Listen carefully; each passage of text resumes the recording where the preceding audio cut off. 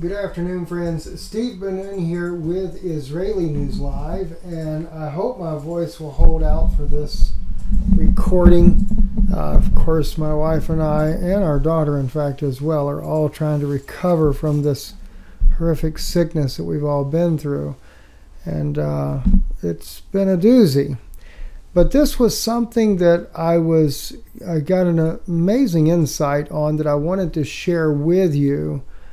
Just before I got sick, I was actually involved in the video that my wife was doing there, that we put up there on our channel here, Israeli News Live, at least a 30-second clip that takes you over to iConnectFX.com, where you can see the video in its entirety, as well as it's in its entirety over on Yana's channel there. Oh goodness, I forget. I'm totally blank on the broadcast that she's on over there, but at any rate, there you guys have seen it in the description before.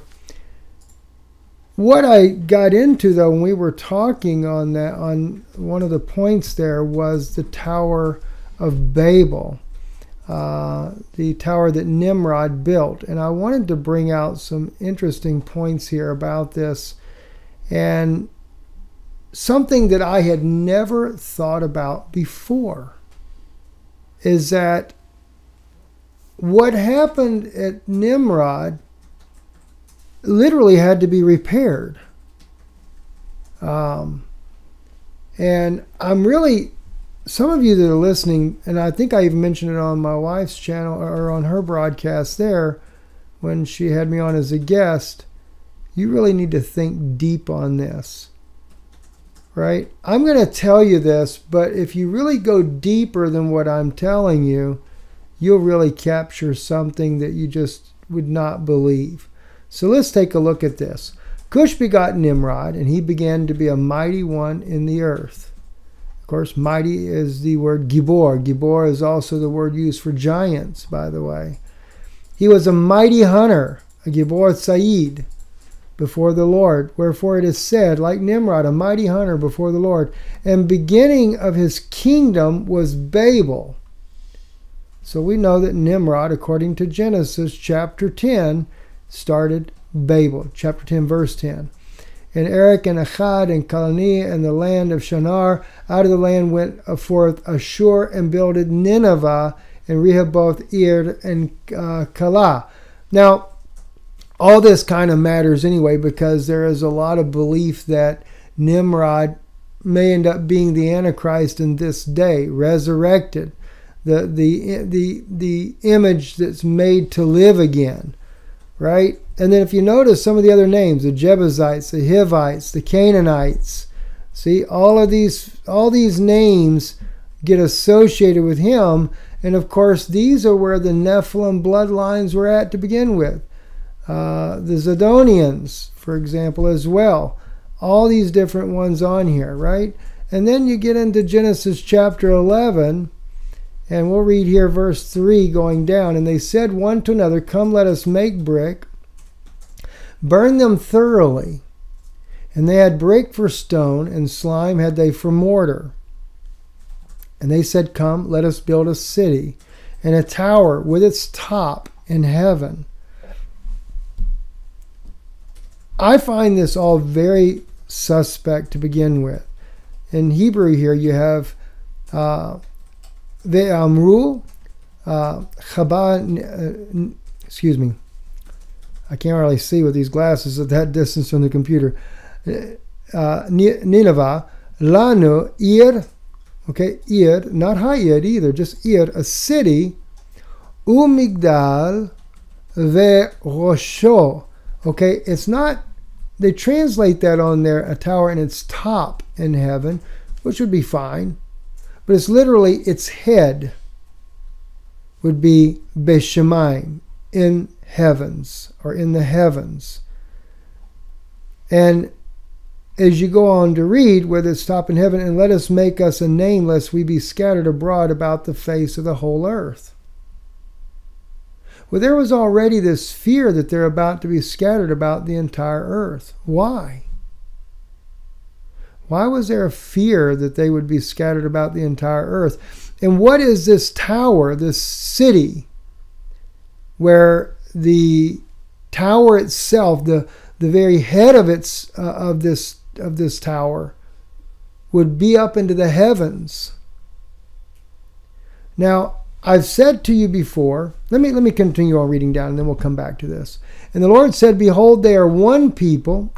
And we come on down. The Lord came down to see the city and the tower which the children of men builded. And the Lord said, behold, they are one people, and they have all one language. And this is what they begin to do. And now nothing will be withholden from them, which they purpose to do. Come, let us go down, and there confound their language, that they may not understand one another's speech. So the Lord scattered them abroad from thence upon the face of the earth, and they left off to build the city. And therefore was the name of it called Babel, because the Lord did there confounded the language of all the earth. And from thence did the Lord scatter them abroad upon the face of all the earth. Now, I find it very interesting that, one, they knew that this was going to happen, that they were going to be scattered upon all the earth. They wanted to make this tower that the head of it could reach into the heavens.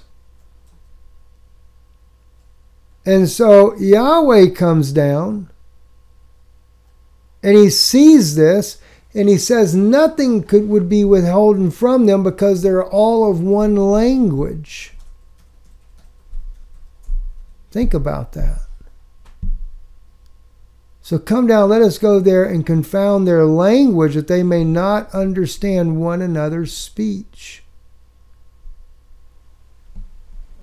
And so that confusion was brought about. And this is where we get, as they say now, babbling, or you babble too much. It's where you speak and you don't understand each other. Now, if there was a time in history, and we already see it plain as day in the Bible, that the language of the earth becomes confounded to where men had all one language, and now they're dispersed through all the entire earth, and suddenly they can't even understand each other anymore. Just little groups here and there, they could understand, whatever this little group knew their language, and, maybe that's how you ended up with, with English and Hebrew and Chinese and whatever else you might have out there, French, etc. Which some of these languages may have evolved over time as well. But nonetheless, we ended up with all these different types of languages on the earth. And so what came to me when we were doing this video the other day was that there was a correction of this event. There was a restoration. In fact, if you look at Zephaniah, what does Zephaniah say? Now it looks like, if you look at verse 8, therefore wait ye upon me, saith the Lord, until the day that I rise up to the prey. For my determination is to gather the nations, that I might assemble the kingdoms, to pour upon them mine indignation, even all my fierce anger. For all the earth shall be devoured with the fire of my jealousy. All right, so we read that, and it looks like that we're going to have this scenario at the same time we have the next scenario. For then will I return to the peoples a pure language, that they may all call upon the name of the Lord to serve him with one consent. For then I will turn the people. Or it could be because then. Key could be the word because. Because then I will turn to the peoples, El Amim, to the peoples, Shifa Buach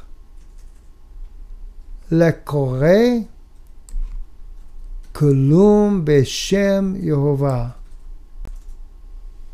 A pure language that they may all call upon the name of the Lord to serve him with one consent. From beyond the rivers of Ethiopia shall they bring my suppliants, even the daughter of my dispersed, as mine offering.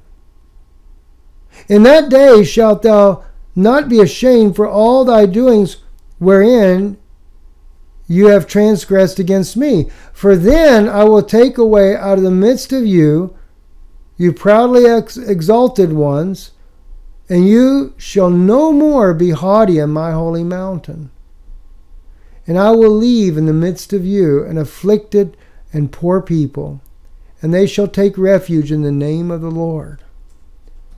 The remnant of Israel shall not do iniquity, nor speak lies, neither shall a deceit tongue be found in their mouth.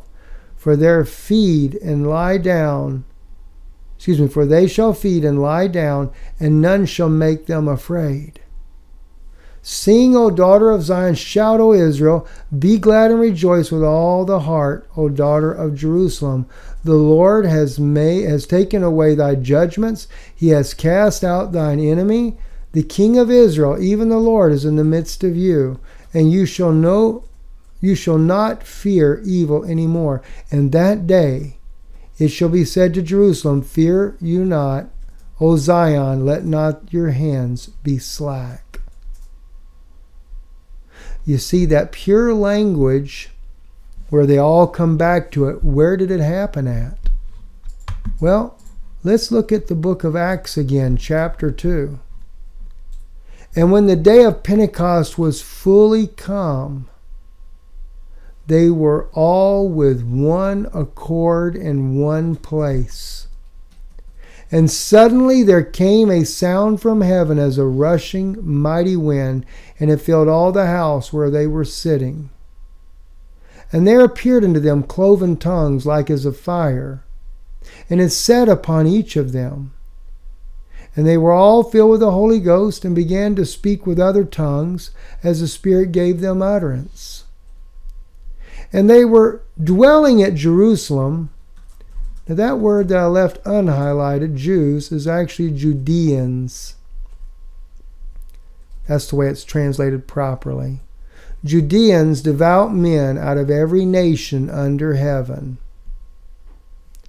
Now when this was noised abroad, the multitude came together, and there were confounded, because that every man heard them speak in his own language.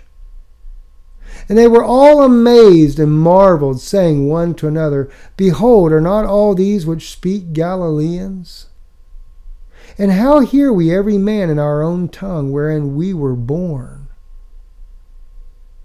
Parthians, Medes, and Elamites, dwellers in Mesopotamia, in Judea, Cappadocia, Pontus, Asia, Phrygia, Pamphylia, Egypt, parts of Libya, about Cyrene, and strangers of Rome, Jews and proselytes, or Judeans and proselytes. Cretes and Arabians, we do hear them speak in our own tongues the wonderful works of God. And they were all amazed and were in doubt, saying one to another, What means this? Of course, you know, the others are going to be mocking, and these men are full of new wine, etc. But Peter, standing up with the 11, lifted up his voice and said unto them, You men of Judea, and all you that dwell in Jerusalem, be this known unto you, and hearken to my words. For these are not drunken as you suppose, seeing this is but the third hour of the day. But this is that which this prophet Joel. And it shall come to pass in the last days, saith God, I will pour out my spirit upon all flesh, and your sons and your daughters shall prophesy, and your young men shall see visions, and your old men shall see dreams. Dreams, All right? Now the point being, though, was a language was restored. It's not what necessarily they were hearing, they were speaking, they spoke in Galilean, right? But they could all understand in their own native tongues what was being said. It was a greater miracle on the day of Pentecost than when the world had one language unto themselves. You remember, God came down and he said, better be careful. They know all this one language. Nothing will be withheld from them. Well, think about it. Jesus came and restored back the Word of God. And by the way, too, if you remember, in Genesis, let's see, wait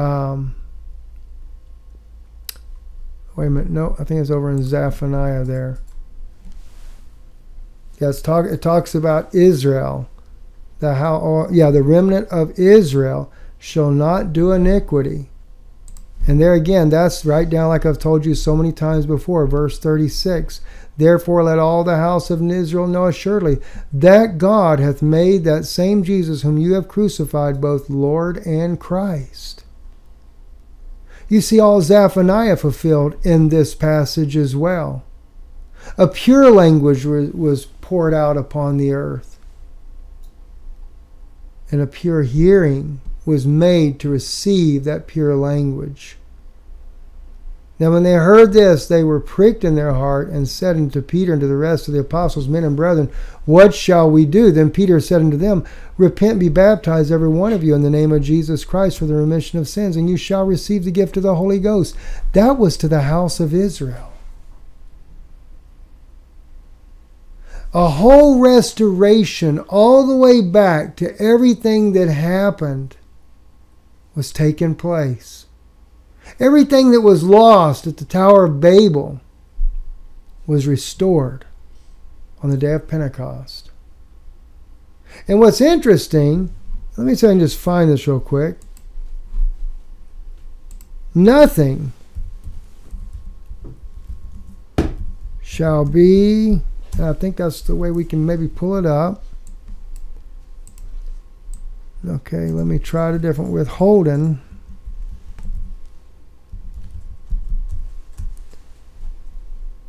I'm trying to think of the scripture, how that we could get that there. Let's see. Let's just try withholding. Amos, let's see. And also I have withholding. No. Well, we can just use a simple one. All things are possible. Right? What did Jesus say? But Jesus beheld them and said unto them, which men this is impossible, but with God all things are possible. You see, when Christ came, he was the restoration of the Word of God. He was the fulfillment of that Word.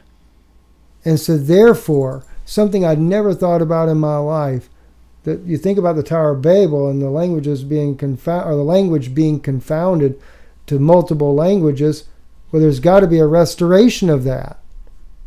You can't have a confounding and not a restoration. Now today they're trying to teach you in this movement for this one world religion that there's going to be a pure language, and they're trying to say it's going to be Hebrew. And that they basically want the whole world, I guess, to know Hebrew. I don't know. I don't know if that's their answer to that or what. But basically everything being taught from Hebrew. That's not it. The pure language is the fact that when the Spirit of God can speak in one language, and the men and women can hear and understand in their own language the same thing you speak, whether it's Galilean, English, French, Hebrew, whatever it might be. That's the miracle. That's the purity. I'm Stephen Ben-Nun. I trust it's a blessing to you tonight. Thank you for listening. Thank you for bearing with me. My voice doesn't last very long right now. And just want to thank you for your support for this broadcast. And as you can see at the top of the screen there, IsraeliNewsLive.org, our website. If God lays it upon your heart to want to support the work we do appreciate your help. Oh, and by the way, on our website is Jana's videos too. Let's see here. Genesis 3, fulfilling in the now. Ooh, now that's one I did there right before we got sick here. And then, oh, and by the way too, listen, there's a lot of comments that were not very nice. Sister Elizabeth was trying to help us out, and she posted up a little post there to let you know we were sick. She didn't know what to write on there, and some people took that wrong. You know, she is a precious sister, and we removed it and put up a different post up there because we don't go around claiming to be, well, I'll just leave it at that. You understand. But let me see real quick, though. I wanted to just see real quick here. Let's see. Israel's New Covenant. Yes. If you look on the website there, you can see any of these videos, too, on our website in their entirety as well. But if God lays it upon your heart, you want to support the broadcast, please do. IsraeliNewsLive.org and DeNoon Institute, P.O. Box 156, Sunbright, Tennessee, 37872. And also, what else did I want to make sure I mentioned to you guys real quick? Patreon too. Don't forget Patreon. I'll try to put that in the description for you there. I will be working on a couple of videos for Patreon here now that I'm starting to recuperate a little bit. Hopefully tomorrow I can do that as well. God bless you, and thank you for listening.